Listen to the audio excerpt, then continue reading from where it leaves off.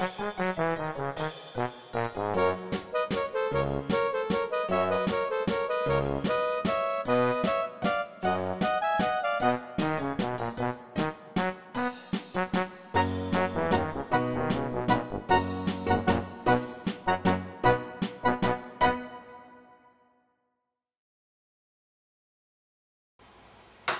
my name's John. Anybody who's watched my channel over the last few weeks will see I've done quite a lot of reviews on some welding gear.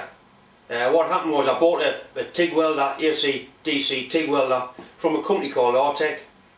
I did a bit of video on it. Artec obviously saw this and they liked what they saw, so they asked us to do a review on a 50 amp plasma cutter, which I did, and the plasma cutter was great. They've been back on again and they want us to review a 250 amp inverter MIG set, which is good because my MIG's not working very well. What they're doing, they're linking these reviews onto their website, which is good because people can see what they're actually going to buy, and it also means I'm getting more views, which is good for me. So it's working out quite good both ways. It's actually in a box behind us. They sent it up, so I'm going to open the box with a camera. Well, I'll open the box with a knife, but I'll use the camera to watch us open the box.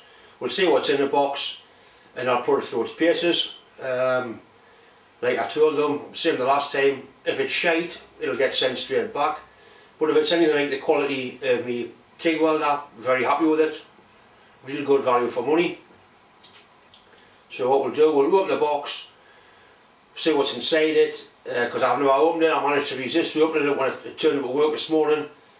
We'll see what's inside the box and we'll set it up, and I'll go through all the various scenarios, the different wire sizes and speeds, what you can weld, what you can't weld, really give it some stick.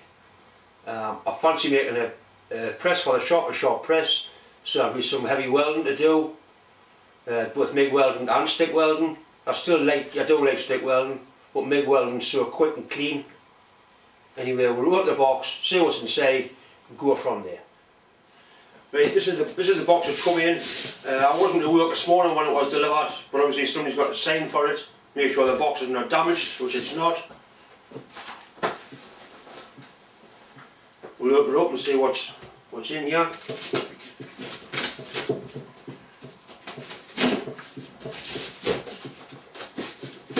This is excellent. This is like having a second Christmas.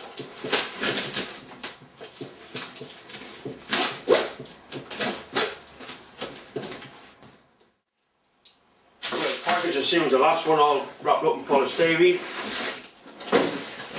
Box here, we'll open the box first, little box up first. Imagine this will be the torch, which it is. We've got my gas pipe.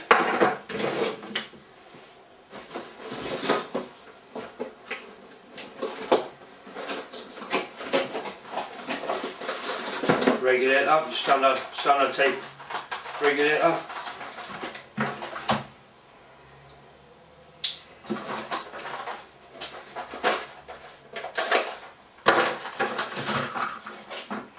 Yep, twin gauge regulator. One gauge shows your bottle contents, the other one shows the actual outlet pressure into your set.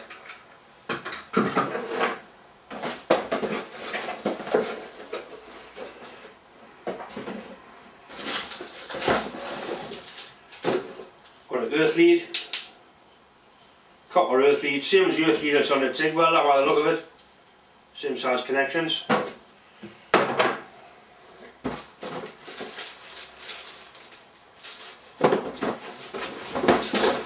This is my torch, standard type Euro fitting, quite a big torch, but there again the welder will do 250 amps. Spanner there, spanner and a couple of tips for a torch. The metal bush there, I'm not sure what it is, but I'm sure the instructions will tell you. It could well be for the, oh, I know what it is. It's a ring for the wire feed, roller for the wire feed mechanism. Circle the copy. Right now I want to Got the handbook, instruction book. You can download this offline.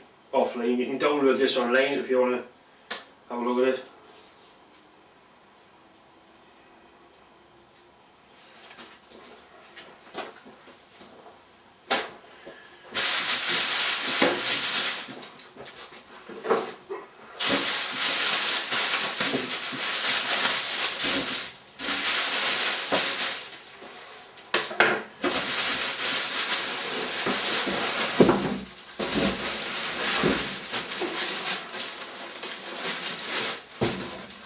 So you can see the machine's quite well protected and wrapped up.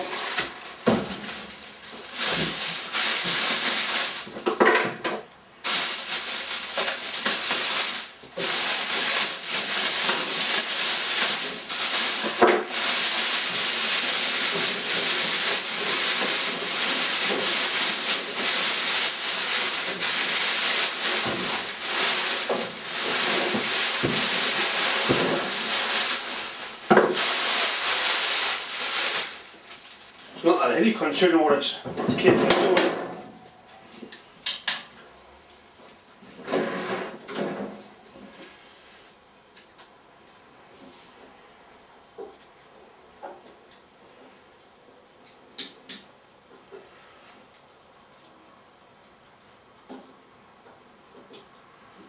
All looks good.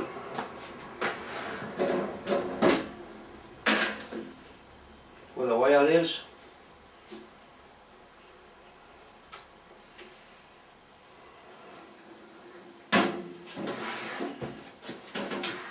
What I'll do videos showing how the wire goes in, the different size spools. I believe it takes a 5 and a 15 kilogram spool of wire.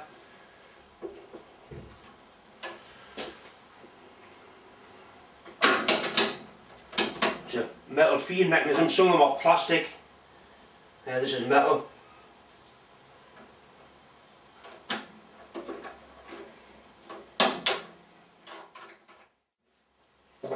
There's only 3 knobs on the front. One's your voltage, that's your power. The other one's your wire speed, how fast your wire comes out. And that one's your amperage for your stick welding, your MMA welding, which is what those two connectors there are for. That one is for your torch, standard fitting for a standard Euro torch. So if you are welding, say, car body work on thinner wire at a lower setting, you can put a smaller torch on than that one. The torches aren't expensive. Obviously it's supplied with a torch that's capable of taking 250 amps. It's the same as a torch I've got on the welder at work. I've got a 180 amp Megatronic at work with the same torch on as that, and I weld cars, no problem. Comes with no plug on. All these welders come without a plug on. The welder's designed to run on a 32 amp supply if you're going to use the full 250 amps. You can put a 13 amp plug on and run about 160 amps.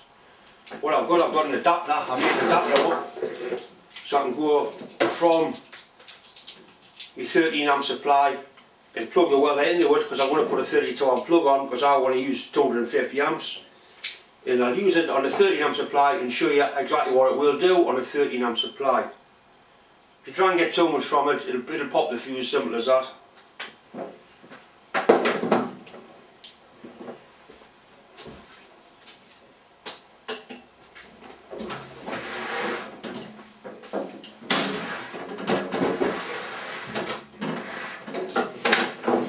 On-off switch on the back, gas inlet, big cooling fans, an earth point there if you want to ground it to your bench. Can't do any harm.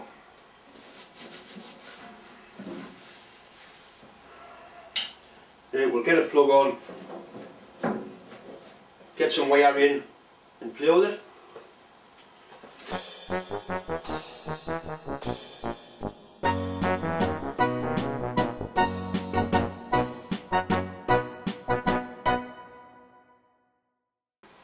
I like the smell of it. Must be something the matter with it, I suppose.